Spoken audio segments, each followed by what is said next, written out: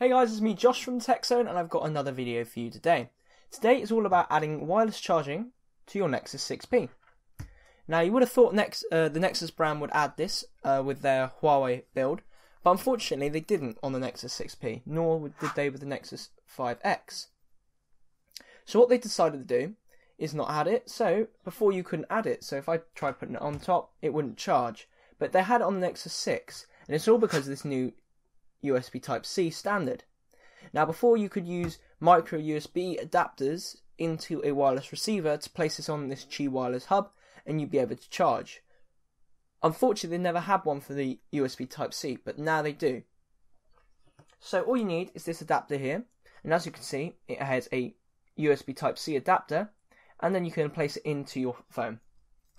It won't be such a flush design, but you'll be able to add USB Type-C for a very cheap price. And there you go, it's added. Unfortunately, you can't use the port anymore.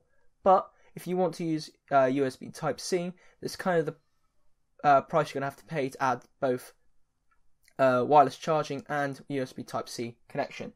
The best thing I can say is probably put on a case. So I've got a speaking case here. Bear in mind I have got a review coming of that. And it looks kind of nice and flush there. And let's just test if it works. Fortunately with USB Type-C you have to find the right spot. There we go, and it's charging. So there you go guys, if you want to add USB Type-C wireless charging on your Nexus 6P or any USB Type-C device, here you go.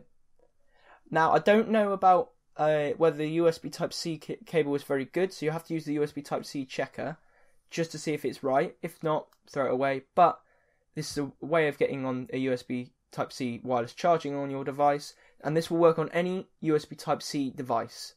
So guys, if you want to leave a comment or a like below and tell me what you like about this video, or if you've got any other questions, and I will see you in the next one.